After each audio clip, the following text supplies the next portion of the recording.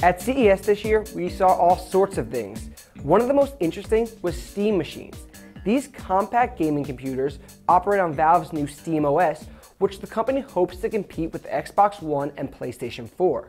Steam machine prices range from $500 all the way to $6,000, but there's no need to spend that much money. I'm Dan Graziano, and I'm going to show you how to transform your computer into a Steam machine. Before we get started, SteamOS is still a beta. There are tons of bugs that have to be ironed out, and performance isn't very stable. Installing the operating system will also erase everything on your hard drive, including Windows, so it's imperative that you back up or disconnect the primary drive and use a spare drive. There are two methods to install SteamOS, an easy method and a custom install method.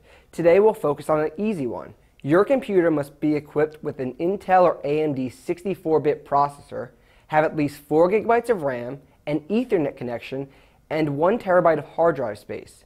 Your motherboard must also include UEFI boot support, which most motherboards from the past few years do.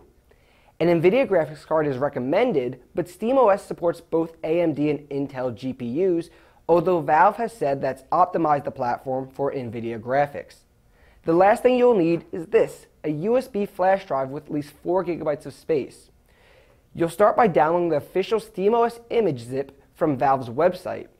As that's downloading, connect your USB flash drive to your computer and format it to FAT32.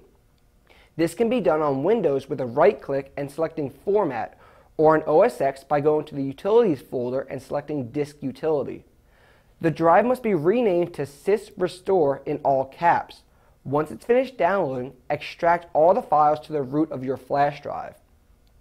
Power down the system and boot it from the USB drive.